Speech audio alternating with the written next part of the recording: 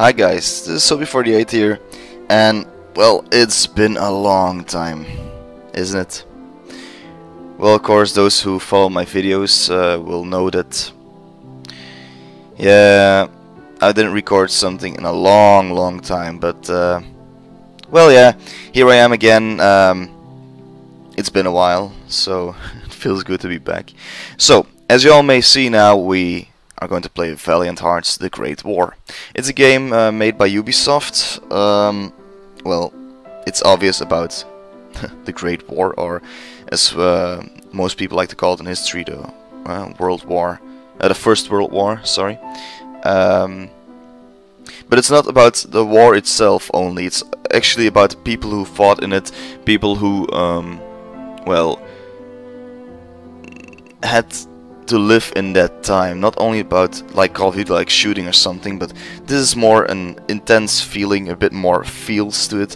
I played the first part of the game so I could see if it was something to record, and it was actually. So let's play. Let's get new game. Yes. Okay.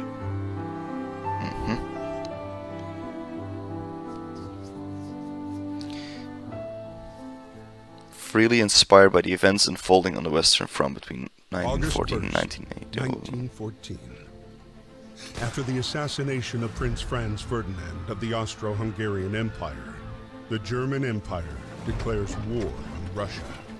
Because of established alliances, France is preparing for conflict. A few hours after the announcement of the general mobilization, German civilians living in France are asked to leave the country.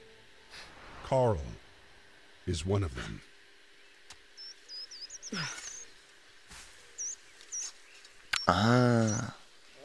Yeah, as you guys can see, it is a beautiful art style. More like a comic movie or something. Oh, there's the police on the bicycle. And as you can see here, as they said, German well, citizens have to leave. Well, Karl was a German, obviously, and he was married, he had a kid, so yeah. Tears shed right in the fields. This is actually things that happened in World War. Terrible. Armée de terre et armée de mer. Ordre de mobilisation. Can't read what's behind its thumb. But actually what just stands there is that the army, well, conscripts people.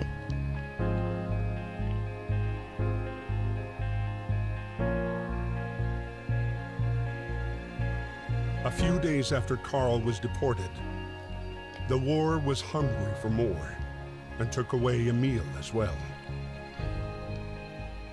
A heavy-hearted Emil was called up to fight and left the farm for Samuel. Like so many others, he had no idea what fate had in store for him. August 13, 1914, Sammy had barracks.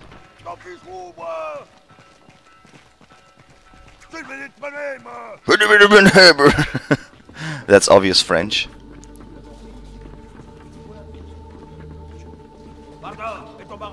Whoa. Half naked man. Nope. Fuck this shit. Nope. I guess I have to. So, let's see what happens. Oh yeah, right. Soldier.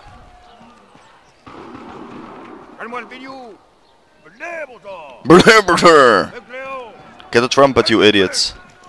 Why do you forget the trumpet?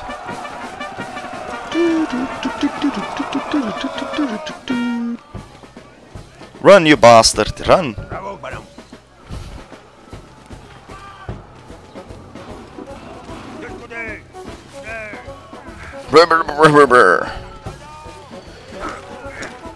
Die, you German, die! Oh, sorry for all my German viewers.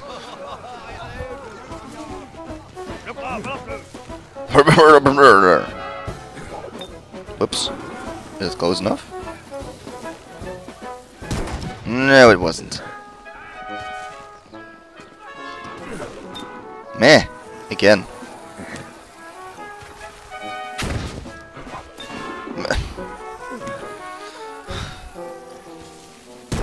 Oh, that's good enough. C'est bien.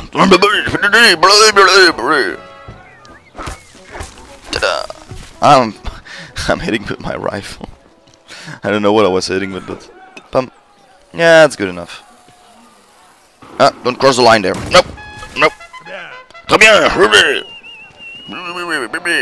So now I'm in train camp, obviously. That's a fun part of this game, actually.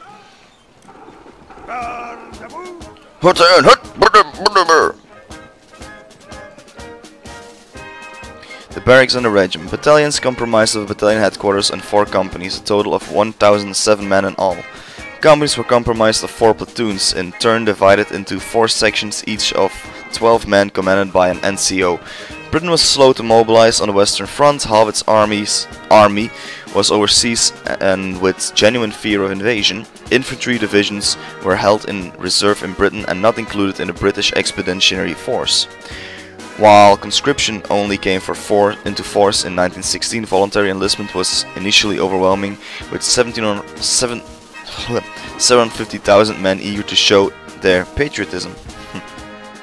What's this? Oh, I didn't read that one. War declared. June 28, 1914. Archduke Franz Ferdinand, heir to the Austrian-Hungarian throne, was assassinated in Sarajevo. As a result of the chain of diplomatic and military alliances in place, the event launched Europe into armed conflict that, with the involvement of colonies, took on a global dimension. August 1st, Germany declared war on Russia. August 3rd, Germany declared war on France. August 4th, Britain declared war on Germany. And August 11th and 12th, France and Britain declared war on Austria-Hungary. Railways. With the outbreak of war, each country was eager to dispatch its army in situ as quickly as possible to gain the advantage. Railways were essential for mobilization and supply. By August 1914, the British realized the importance of rail in the war effort and dispatched Royal Engineers to the effort to build new lines. By 1917, 40,000 enlisted railway soldiers were working for the RE in France and in Flanders. That's where I live, by the way. The debacle, not sure, of August 1914. In the early fighting, oh, I like the music. In the early fighting, the German army made swift progress. After invading Belgium, they marched on Paris in late August. French troops retreated en masse, and units were outflanked and repelled, taken prisoner or killed. The months of August to September 1914 marked the bloodiest period of the war, with over 180,000 French casualties alone. The French authorities described the debacle as an organized retreat. The war to win over public opinion had begun. So, yeah. Greet the flag. Ten hut. République Française. 150 Régiment d'Infanterie. Yeah, I'm from Belgium. I only speak Dutch, but we are on our way to Paris. I learned a bit of French. It's I hope that the well, we have to here. Rely on our neighbors for help. They've always been gracious and charitable people. I'll write again as soon as I get my assignment.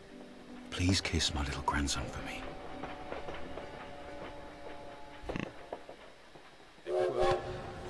At the train depot in Paris, trying to reach his regiment at platform 21, Emile would meet the man he would soon fight alongside. The man who would come to be his truest friend.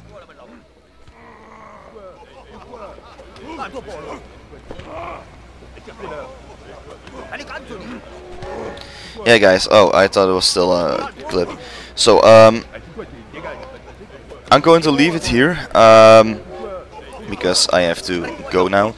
But anyway, I'll certainly will play this through. It's a quite unique game. Also, the art style, as I said, is beautiful, and I want to see more with you guys. So, as always, guys, if you have a question, just ask me. If you want me to play something, and well, ask away. And for the rest of you guys, please don't drop the soap. and stay clean. Bye guys. Bye.